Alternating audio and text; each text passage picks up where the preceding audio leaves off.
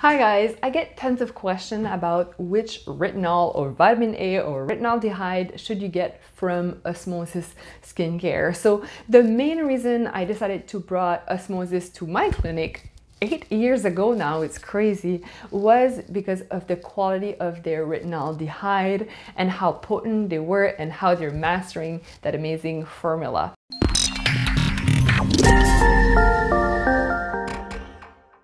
So if you're not aware of it, Osmosis, the product right there, their line of vitamin A is definitely why I think that line is so special. And there's different type of retinol or vitamin A on the market. Retinoid, that would be the one that more like prescription based, that you would need a prescription to have. Usually it would be like an advanced anti-aging or mostly acne. Then you have your retinol. Again, retinol, they have different one. I mean, you can get some at the drugstore, which I don't recommend, or you can have still good retinol from maybe a medical grade skincare line like Vivier, Skin Medica, and Skin Surgical. I think they have like really good retinol in general. And then you have the retinaldehyde, which I really like that form of vitamin A because it's actually really potent. But the thing is with retinaldehyde, it's really unstable.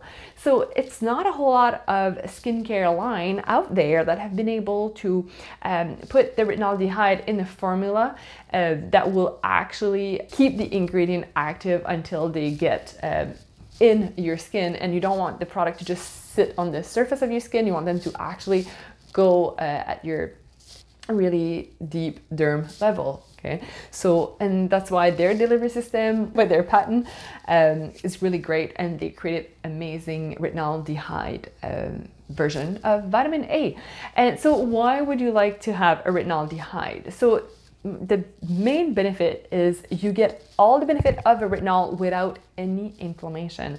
And that's maybe the biggest problem from your typical retinol. It may cause some inflammation or a sensitivity, redness. And if you already have a sensitive skin, I definitely don't recommend a strong level of retinol or retinaldehyde. And then another thing is retinaldehyde and retinol may increase your sensitivity to the sun, which retinaldehyde from Osmosis don't, and I think it's great. It can also be used directly on the skin around your eyes, which a retinol is a big no-no, right? And it's a form of vitamin A that you can use every day versus retinol I strongly don't recommend, and retinoid should probably be only once a week at max, and you get a lot of side effect from it. So they have 4 different levels of retinaldehyde osmosis. The first one would be calm. So calm is a form of vitamin A, but it has a lower percentage, and it's been designed for people that already have a lot of inflammation or just have a really sensitive skin in general, or rosacea even. So that would be the perfect vitamin A for those people. Even sometimes before suggesting calm, I will love combining it with Osmosis Rescue, because Rescue will really repair the epidermal level of your skin, and it will help the product absorb better and just calm the inflammation in general. So first I would go with Rescue, but then calm, adding to your skincare routine will really speed up your skin cell turnover, calm inflammation, and just help with redness in general. So I do love calm from Osmosis for my rosacea client. Then you would have the product name Correct. So Osmosis Correct is a little higher percentage of retinaldehyde. It's the product I would suggest for people maybe that want to prevent aging, for people that have hyperpigmentation, melasma. It's a little bit more aggressive. I would not use it on my really sensitive skin. Sometimes I do suggest it for some people that have acne prone skin. I think it's really a good type of vitamin A. It just speeds up your skin cell turnover, prevent aging, fine line, wrinkle, but it's more at the prevention level and hyperpigmentation also. That would be Osmosis Correct. Then you have Osmosis Clarify. So Clarify would be for my people that maybe have acne, active acne, acne prone skin. I love Clarify. I think it's one of our #1 seller here at Sparkle. It's a great product. So if you have that acne prone skin and you're more on the sensitive side, I would definitely recommend Osmosis Clarify. For some client that maybe have like a thicker skin, more mature skin, that are not really sensitive, but they're more acne prone, sometimes I will recommend just your typical retinol, or maybe I will suggest to have your retinol once a week and then have your Clarify the other days of the week. So that could be also an option, but really good product, Clarify. Then you have your Osmosis Renew.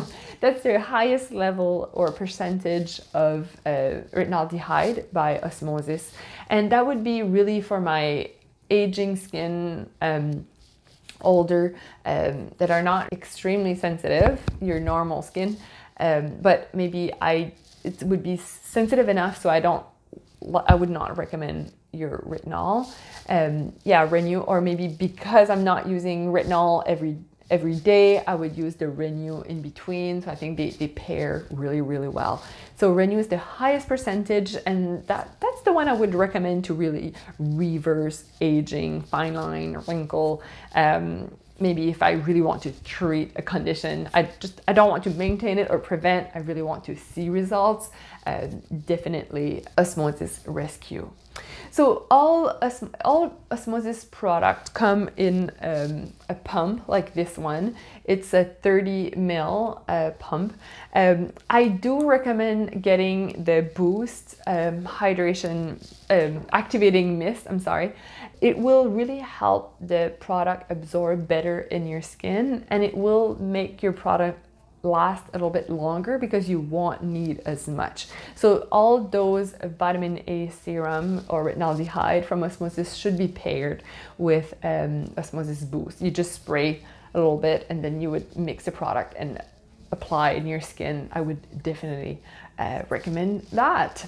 And the Boost can be used during your day as just a hydration mist. Also, it can be added to your Catalyst AC11. That's probably like the most popular because it can be quite tacky. I don't find their retinaldehyde really tacky. Renew is a little bit though, but Catalyst is. So for those two, I think you should definitely add Boost into the mix. But yeah, so that's kind of, I hope this helped understand a little bit better which retinaldehyde serum that you should be getting from Osmosis. If you do have question about it, please comment below, or even book a consultation with me or one of the medical estheticians here. Will be more than happy to answer all your question around all the Osmosis product or any product in general, and then we can really give you good recommendations. So I'll put a couple links in the description below, and have a beautiful day. So bye bye.